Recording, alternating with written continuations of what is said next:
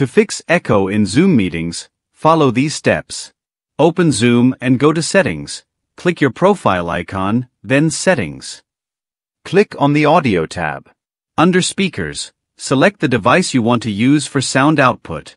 Under Microphone, select the correct microphone input device.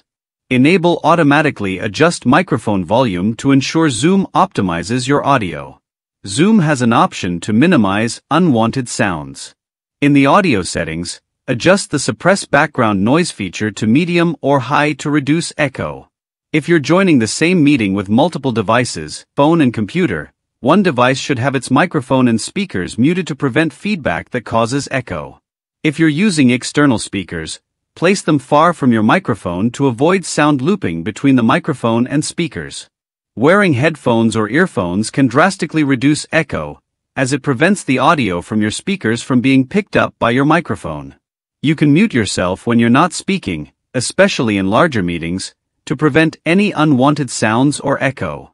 In the audio settings, ensure that Zoom optimized audio is selected to further minimize echo and feedback.